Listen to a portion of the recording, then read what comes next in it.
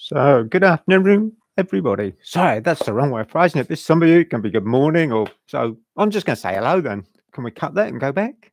Okay, we've got Colin with me this afternoon, so you've probably all got lots of questions. Welcome to another Woodworking Wisdom. Uh, It's Thursday, so far you've had a scroll sort of thing, bit of wood turning, Christmas stuff. I know. It gets earlier and earlier each year. So today we're going to do something functional, but the ideal Christmas decoration or present type thing for some of you. Okay, you can hang it on the tree if you like. Lots of you will have a hand plane. You might have a friend with a hand plane. So Bailey style plane, you have this out there. That's just cap iron off. And then you want to sharpen the blade. You've got to get to this nice big screw. Let's have a look on there. So I have this massive big screwdriver, which is beautiful. I love it. It grips that really nicely. But I expect a few of you have done this thing where you're going to tighten it, gone and dug it in the side of your hand. Not good. So if you slip with this, it doesn't half hurt. So I want something a bit smaller, more compact. So can we have something a bit like that? Small handle, acts as a screwdriver. So if I can find where it goes on there, turn it around, does fit, should fit, and there. We can then undo that. So we can make a simple little screwdriver. So anyone that's got a hand plane, this will become really useful little item to have in their toolbox.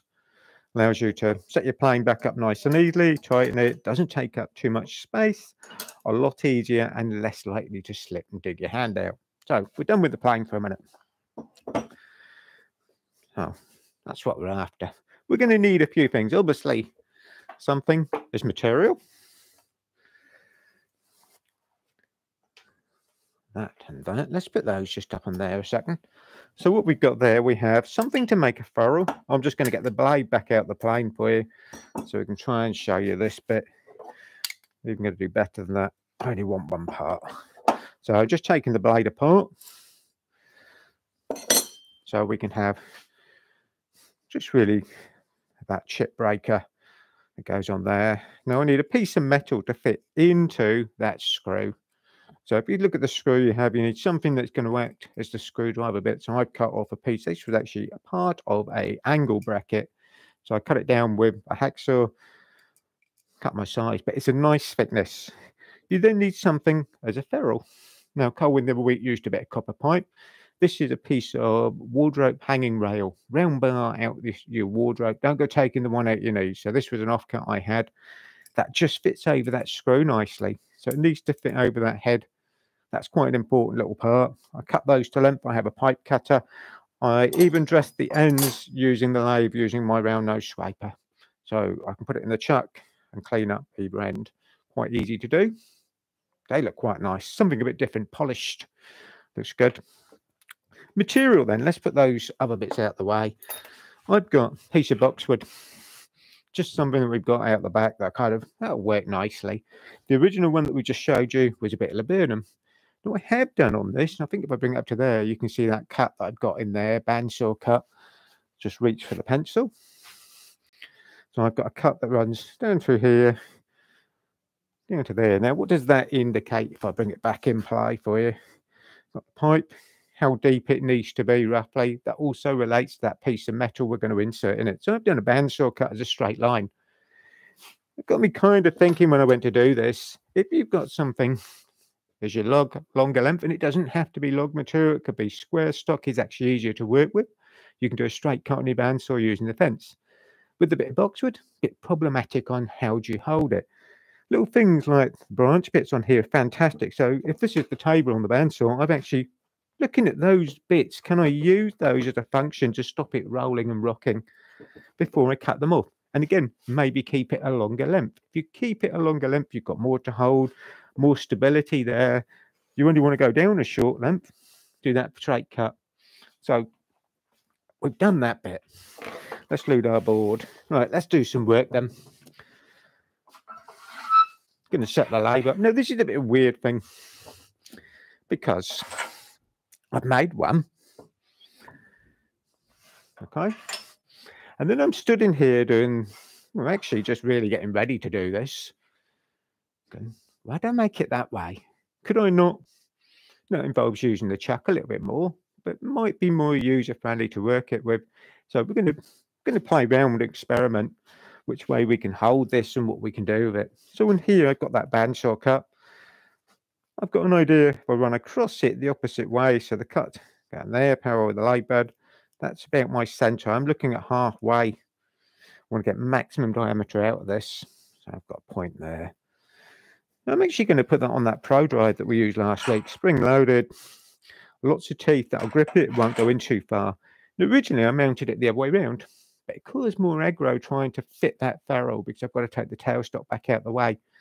So on this one, we're going to mount it that way. I can line up my pencil line on that spring, and I'm right on that bandsaw cut. Let's move the banjo up so I've got a bit of room. In the tailstock, I've got that ring center that I like, because that's going to provide a lot of pressure. And again now, without too much pressure, if I back off the hand wheel, I can spin this by hand just to see how that centers. I think Frederick, you asked last week about the fact of doesn't the spring pressure work against you? Actually, it helped me centralize this and see how it's going to work. Then I can tighten it up, start to lock it in.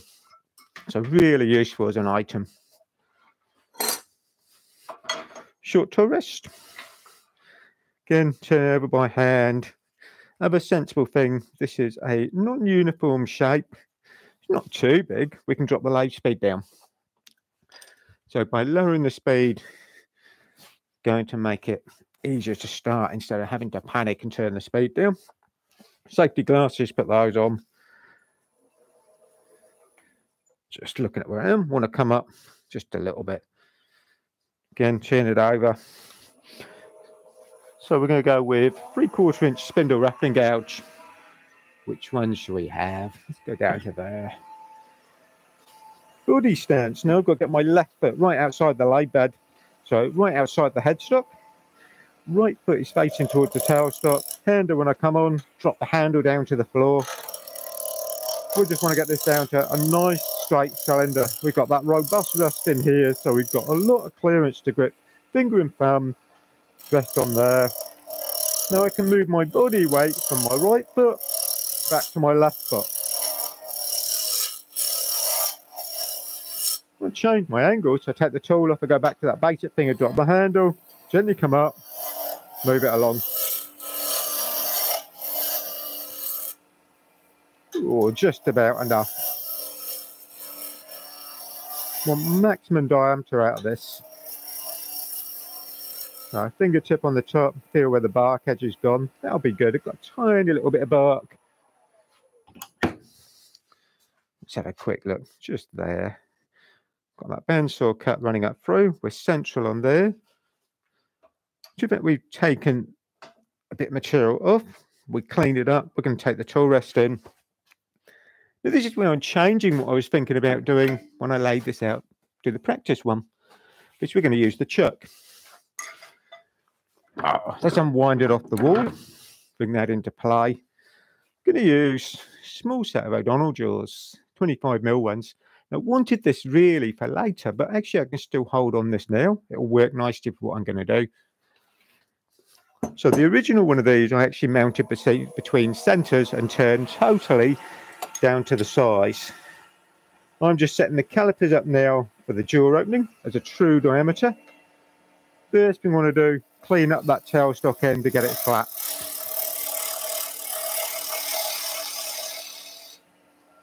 We're getting as far as you can go.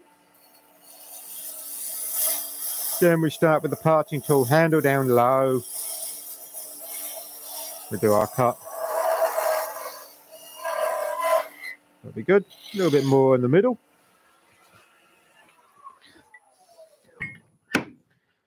Now I reckon, and I'm just going to have a quick look, a little bit square. The jaws that we've got on there have a slight dovetail just on the inside. So my skew chisel, I'm going to bring into there. Have that little dovetail shape. So all we've done is create that spigot or tenon on here. And to our job to the jaws. Going to want those jaws later. It'll be apparent why we're going to use those again. But that gives me something to grip on this end. Knockout bar, finger and thumb, tap that out. Let's take the tailstock one back out the way for a second.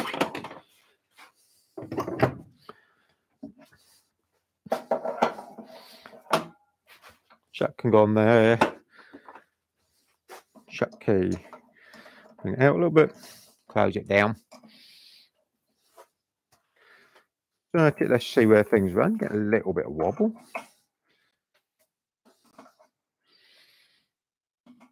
Let's just move that up there. Push equally. That's better.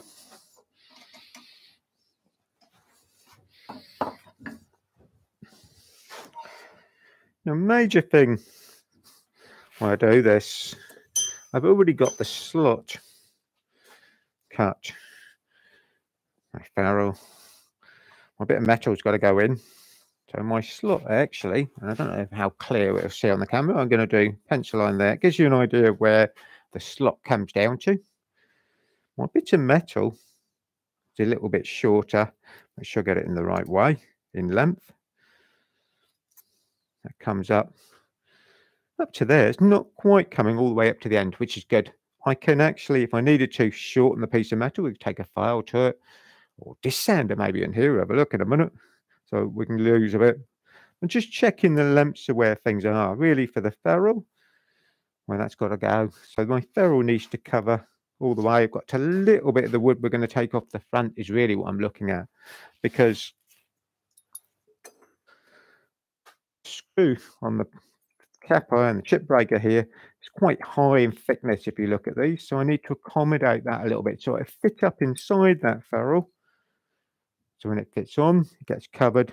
The screwdriver head's going to be slightly recessed in, if you like. So I'm already thinking about that. Okay, let's have our pencil, because it'll give us a good guide of where my line is there. We are going to go beading tool. I want to measure, and this is quick setup guide, if you like. Got to be quite accurate with this. And people say, how would you measure something like a little ferrule? Internal calipers.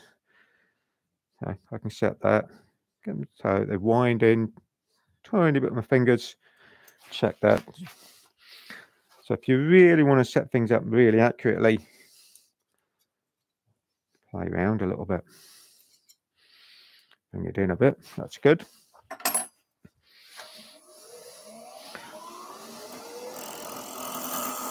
Now I'm going to bring the tailstock up into play.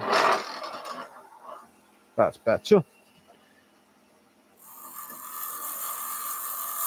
So 3/8 beading tool. We're doing a parting cut. So we start with the handle low, gently raise it. Getting near now to our diameter. So I want to start to check. So we get our ferrule. Put it on, see what's going on. Not quite fitting, so whilst it's up there, just going to take a little bit more off.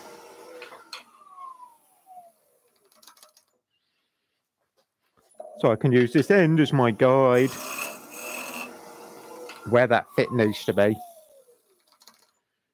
Just fits over now.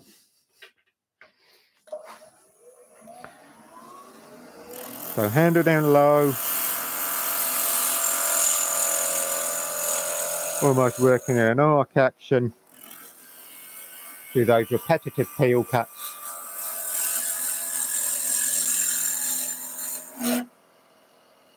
So our pencil line.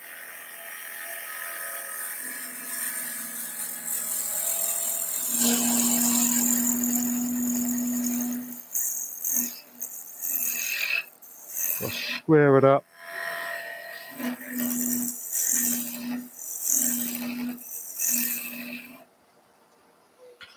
Just over my fit diameter. I've still got a tiny step on the end, so move that back out of the way. Doesn't go over yet.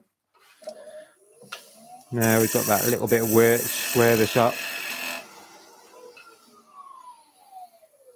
Start, stop. Check where things are.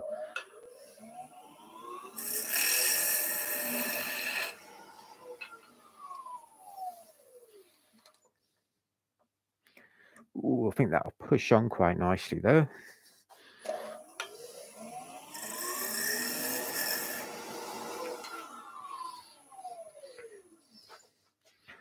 My metal insert, that's just pushing back inside. Now what I want to see is the length I have there sticks out just past the bit of chamber. See if I bring it round this way, see if you can see it better. I'll get my pencil because my fingertips are a bit chubby to show you. So it's just clear in the front. Overhanging here, there's about 1.5 mm. Plus we want a bit more depth than that. My ferrule overhangs a little bit on the front. That's good because that's the recess for where the screw head is. We can take the tailstock back. Just going to take the center out there.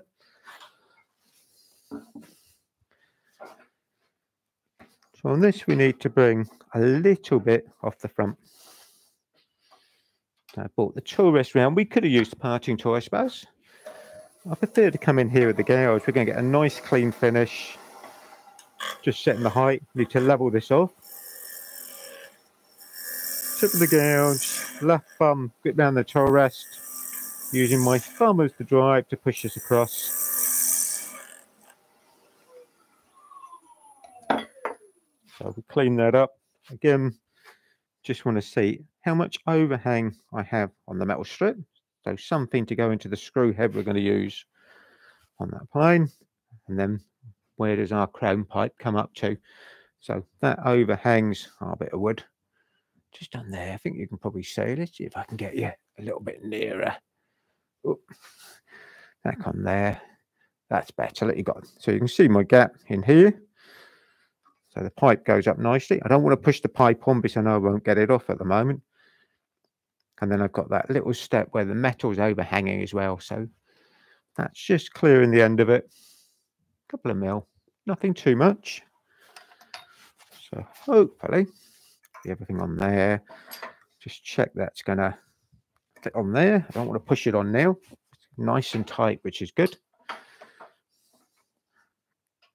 going to bring tool rest back in. Now, part of the reason for using the O'Donnell jaws on here brings me away from the chuck body. Gives me a bit of clearance to get my hands in here, so I've got somewhere to work safely without that chuck mass being in the way. So let's just bring the camera angle back just a little bit. So I've got bowl gouge. So my left foot's gone outside the lathe again. I can rest the bevel. I'm going to start our shaping. So my boxwood's nice and hard. So I've got to take a few cuts to get to this. We work larger to smaller. Tip of the gouge.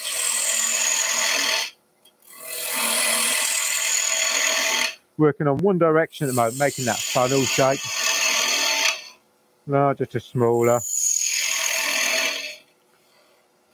I reckon we can undercut that just a little bit. So we start to reduce our shape. Slowly there, I want to keep that step.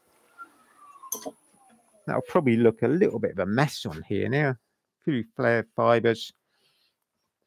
See, something I might need to get rid of, which I hadn't thought about. Got to come back a bit. Bring that down. Going to make a little bead. So we're going to roll it. So, nice and gently over. This is a small beading tool. We can roll that round. Create our bead.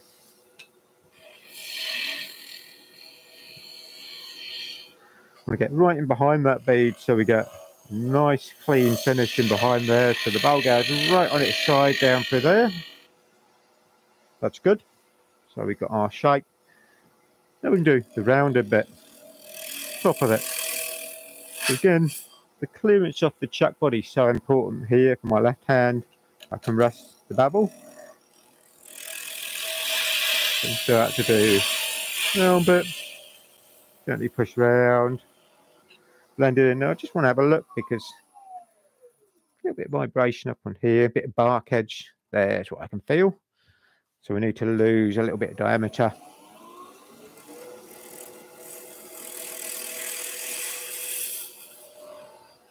Now I can also come back round the other side.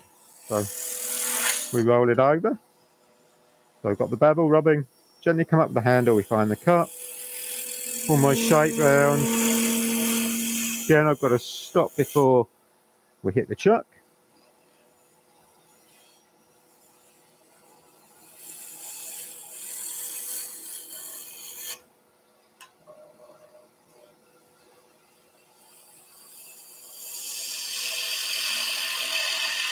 Now just building the shape a little bit more. Careful up to here, got that nice bead, we don't want to drive into it. Shape in there, slight fluffy edge just on the back of there.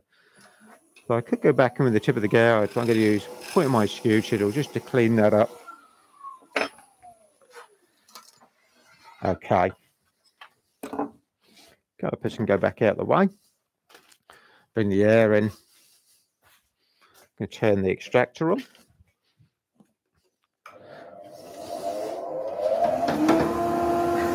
A little bit of a braver, so I don't think we're going to need some 150. We're going to go 240, 400. So we cleared the banjo out the way.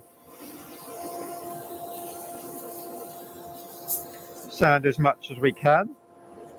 Take the speed down so we're running a little bit slower. Now 800.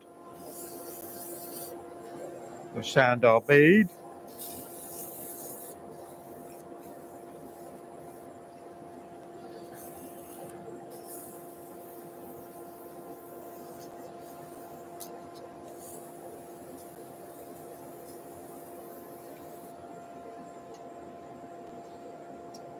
Looks nice and clean, so 400.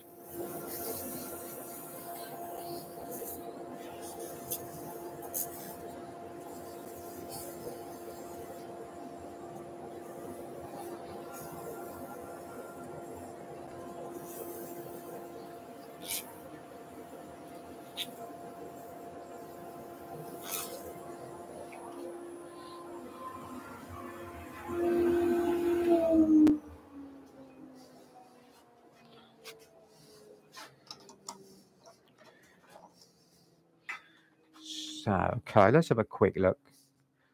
So up to there, got that funny shape. We've still got a bit to clean up. I'm just stretching around to reach the bit of metal. I'm going to push these in a second. If I push it in now, I know it's difficult when I did the one the other day, push it in and get it back out. But that will fit in my slot. Ferrule, again, if I push it on now, I'm going to use the lathe. We can push it on, hopefully push that back over. It fits nice and tight. Possibly too tight, who knows? So from there, now originally when I did the first one, I turned it between centres. So you could do that, but it makes it difficult to adjust anything on the top end. So take any material off the top. So I kind of thought, when I'm using the O'Donnell jaws anyway to hold this bit, why not just use the O'Donnells to hold the whole thing? Put a step up on the end. See what happens here, a bit of wobble. I play around, get things so they line up. Bit of a puzzle and getting a bit of play. That's better. Again, just a little bit. There we go. Do you always get, yeah, it can, and I've also got that problem now. I've got that cut down the center. It will flex a little bit. So I can close on that bandsaw cut. I don't want loads and loads of pressure, enough to hold it. So we're going to clean up that top edge, get rid of that spigot or tenon we created. So tip of the gouge again. Extend our shape round, slowly coming up. As I've just said, I haven't over tightened the chuck at the moment, trying to be nice and light. I've got that cut down the middle, which is the bandsaw cut. I don't want too much pressure. We're going to draw the fibres in a lot. Something really brittle. If the grain direction changes, there's the risk you could actually possibly crack it. So numerous cuts just to remove this, get it back to.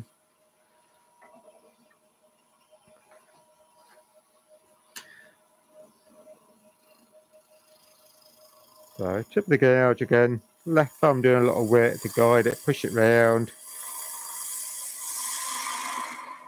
Continue our shape. It's nice and clean there at the moment. Just going to sand it. Got a couple of other things I'll probably do to it.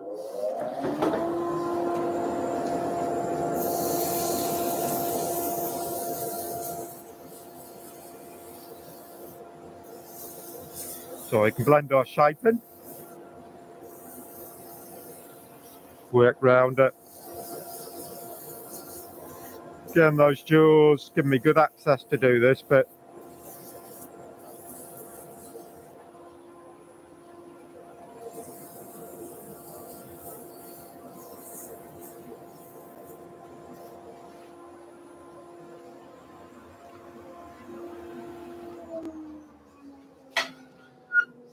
okay.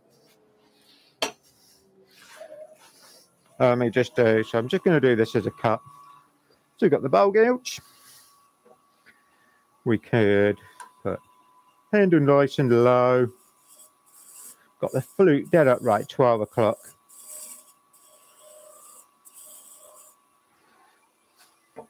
Got a half round in. Now Colwyn's got his hand up, so let's do this bit. What have you got, Colwyn? Just a quick question here from Cliff. He's saying, could you put a piece of card in the slot to make it easier to fit it into the chuck? You could do. You could actually just stop it moving. That would be good. I hadn't thought that. Nice idea. I could possibly put my piece of metal in, but I'm worried if I push it in, I'm not going to get it back out. That's my worry. All right, so we've got a little hollow in there. So we're going to go with a little decorating elf. So what does this have? This has rotary ball on it. So a burr, like getting a Dremel. Don't know if it's going to be worth me. Let's have a look. Bring that in a bit more. So you can see we've got there. It's got a little bearing inside, helps us spin. Bring Taurus back. Checking angles and stuff now to make sure we get support because we've got to get leverage. So we can play around with speed on this a little bit as well. So I'm above centre, nice and firm.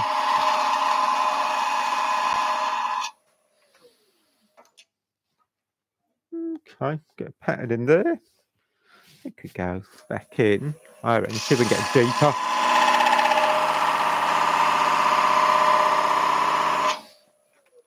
Nothing like choosing a nice hard bit of boxwood to try and do this with. That looks quite good. I'll show you that in a second when we've done there. What do I do on that one?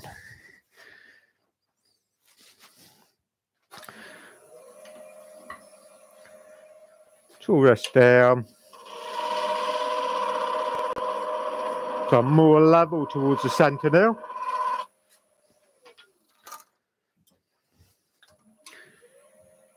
Point my skew chisel. Help define those a little bit.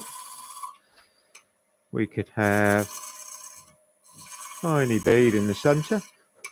So this is more decoration than possibly anything else. But in saying that, I found it grip nicer in the palm of my hand with the other one.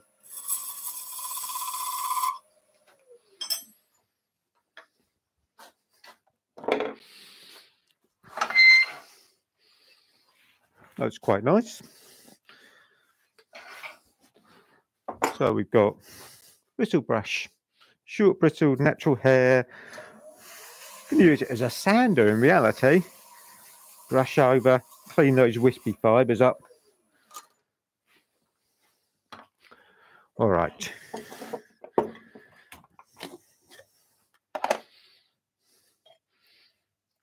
Cellulose sailor. Brush that on, that'll bring the colour of our boxwood out. Using the lathe really to hold this, just to spin the lathe by hand. We can wipe off the excess. Got to be careful of where I've got my pattern because the blue paper towel definitely does get into that. So we clean that back out. Okay, at the moment, let's have a quick pattern. I'm going to highlight the pattern in a minute, I think. See what we can do. First stage I thought of with this. I'll put the chuck back on in a second, but I want to move that out of the way. Put the sealer back out of the way as well. Pigtail really thrown in. Nice firm push with that. We did some of this last week with all that chuck holding stuff. So polishing muck, pigtail arbor, light compound. At least we've got a white wood, pale wood, the boxwood.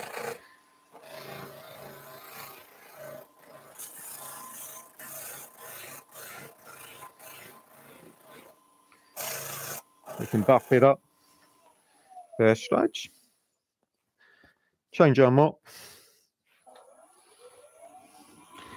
A little bit of carnauba wax. We're running about 1800 RPM.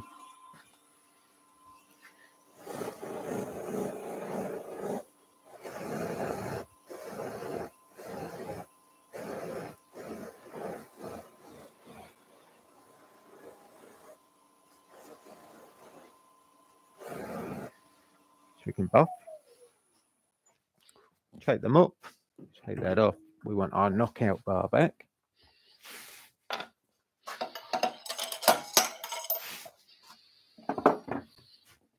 Going to use a chuck holding device back into there.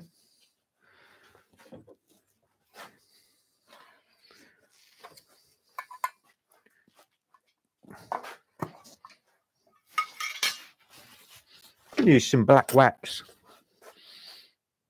tiny little bit, because we can then hopefully. Now, if I was at home, I'd actually probably use ebonizing lacquer. I haven't got time for it to dry on here, so I wanted to show you a little bit. Maybe we can do a bit of this. I've got to clean it up in a minute.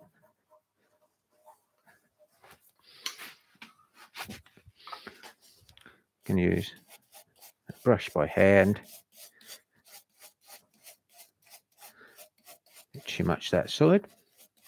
The ebonizing lacquer will be nicer, and then sand it. I just want to highlight that texture a little bit for you so you guys can see what's going on. A bit dark around the edges. Okay, let's have a quick look on Frey Kelvin. So you can see we can put that in, get a dark colour, just highlights it.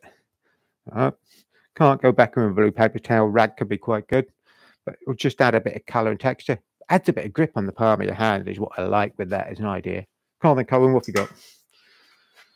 So yeah, Lawrence was just asking, is the little plate that fits inside for the screw, is it hardened in any way? Nope. Just purely steel. I cut it off an angle bracket that we had. It's one of those weird things I kind of thought about. Does it need to be hardened? You're not giving it that much pressure. You're not twisting it that much. It's been supported nicely by the wood either side. So I didn't really want anything too hard or brittle in there. One of the risks can be if you harden it, then you've got to do the other bit as well. Is the plain screw hardened? Okay, so let's put that down there. We're going to take, which way should we go with this? Going to close those jaws right down. That'd be good. Let's see if we can start pushing things together a little bit. Need the banjo out of the way. We just need to bring the tailstock back up. Oh, what have we got on the wall? Cup.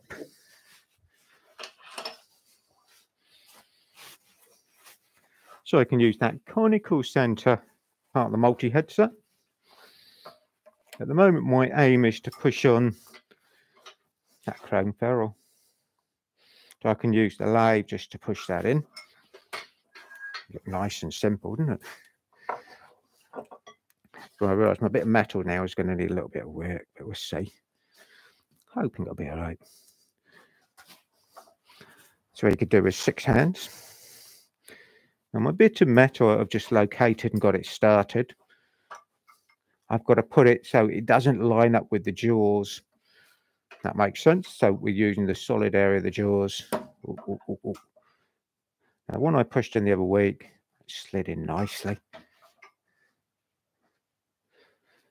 Taking a bit, ooh, backing a bit. It's coming out the side. Look, it's not helpful. Bent my ferrule now. I see what it did. twisting it as it's best, pushing in, it's not going in squarely. Oh.